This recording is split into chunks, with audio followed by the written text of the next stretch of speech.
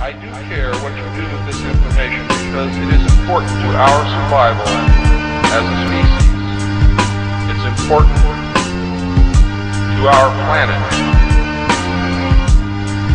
It is important for the world.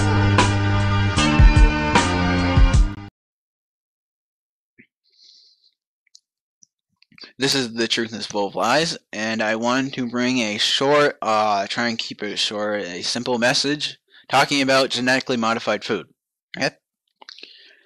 Now, I first want to say that genetically modified food is not being used as a weapon. The Illuminati are not trying to use genetically modified food as a weapon. Okay? That is the first thing you should understand. Now, the reason I'm talking about this is because there is a lot of discussion about it in the research community, and there's a lot of shows talking about it, and no one out there understands why they are doing it. So this is, to the best of my knowledge, why they are doing it. And I guess my argument against why food is not being used as a weapon is because that would backfire on them. Totally backfire on them. If they, according to the most people, they know food is a weapon, so they're trying to poison the public for depopulation. Okay, that would backfire on them, because if they're trying, just think about it, eventually all food would be GMO. We wouldn't have the original animals, we wouldn't have the original plants, we wouldn't have, it would eventually all merge together. That's one reason why GMOs are so dangerous, but if they knew that, they wouldn't be doing it.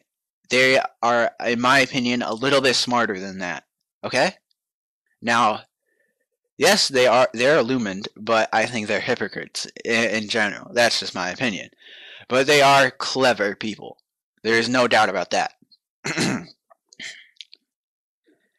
But here is the real reason that none of these researchers will tell you. Here is a real reason why they put GMOs in our food supply and push it on the public. Okay? And it all has to do with evolution. You get the picture? And for any of you who ran into the Anunnaki theory that they genetically modified us, now I haven't done a study into that, well, what that exactly means to them, but I do know that everyone purporting that theory out there is a shill. I do know that fact.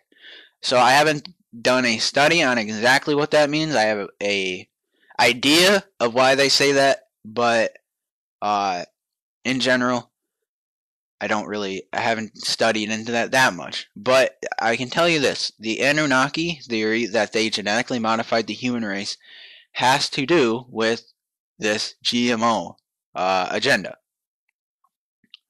And in my opinion,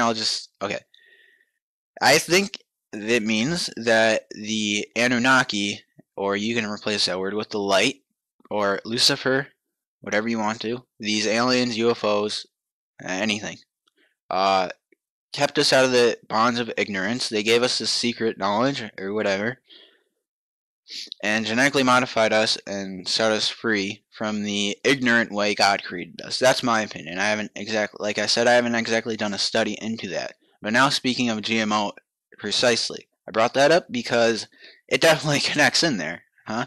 Now, it all has to do with evolution. I don't know if these people realize it or not, or if they're just trying to speed up the process of what they already believe, but they're trying to evolve the human race. They're playing around with these genes and these DNAs, and they're putting it in our food, and eventually they know that will affect our DNA. That's been proven. You are what you eat, as the saying goes. So they're basically trying to evolve the human DNA. That is the purpose of these GMOs, these genetically modified food, to genetically modify the human race.